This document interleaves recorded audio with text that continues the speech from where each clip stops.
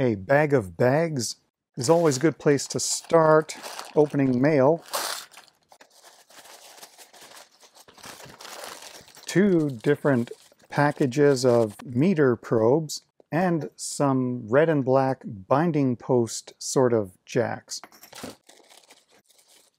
One of them came with these alligator clip probe attachment tips, and I was wondering why these are kind of crooked. Looks like the probe tips got damaged, bent in shipping.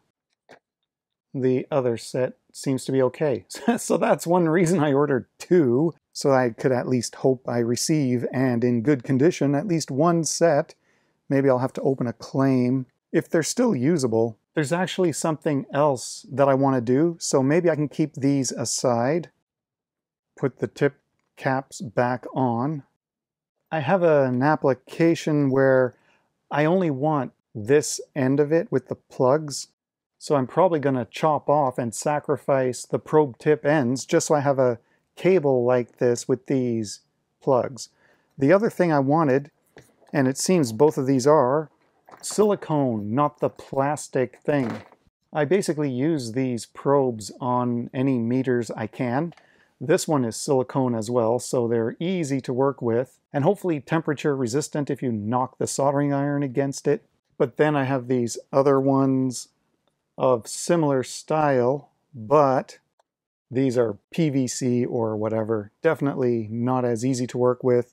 So with this, in the project I'm going to be doing, if I cut the ends off of here, and I don't care if these were intact, I got these jacks which have those banana sockets that are compatible with these. So I can panel mount this and plug these in, and it's a lot safer if you have higher voltages by any chance on here. So that's what I was really looking to achieve, and that's all got to do with this vacuum tube socket stuff that I was receiving these parts for recently.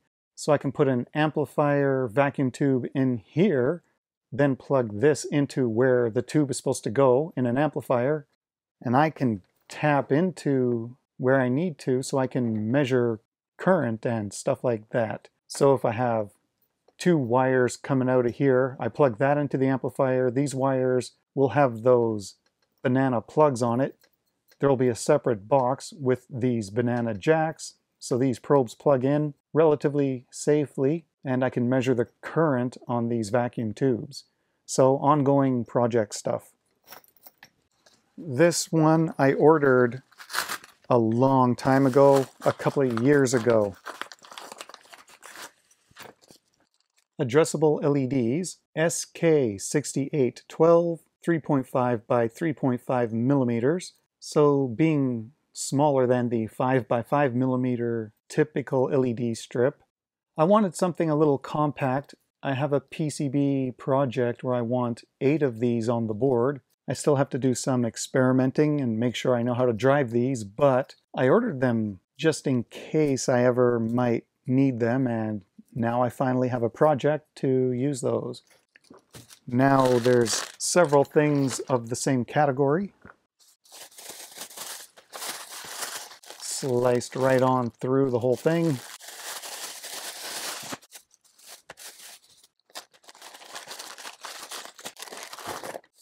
So the first item, these metal project boxes.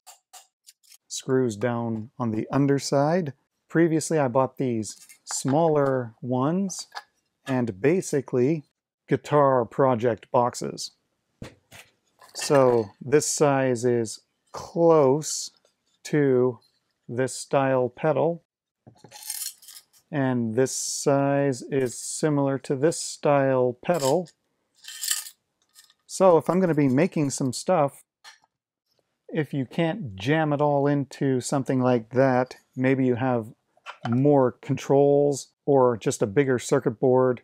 Sometimes you need a bigger project box.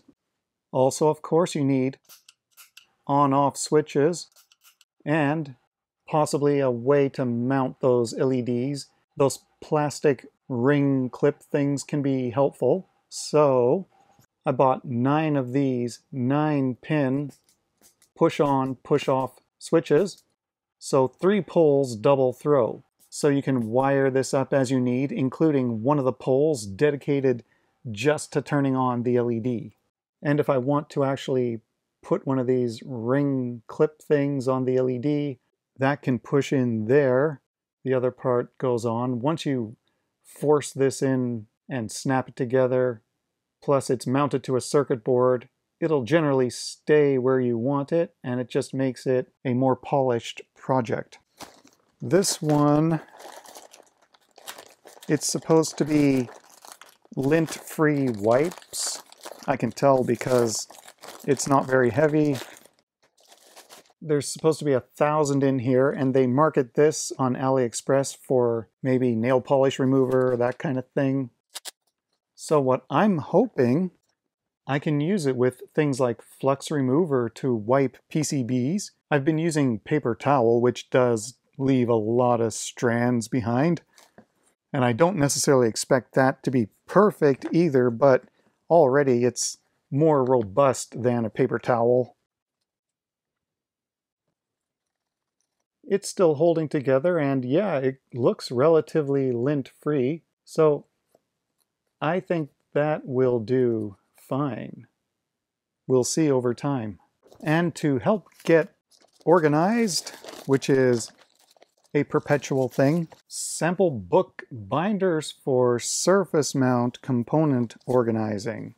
I count 15 of these, so if there's 15 in each binder, now I can take strips of capacitors, resistors, LEDs, even diodes, put them in here, label them, and have quicker access to them. There's a bunch of LEDs, there's some transistors, so if I can get them transferred over somewhere like that, I think things would go a lot better.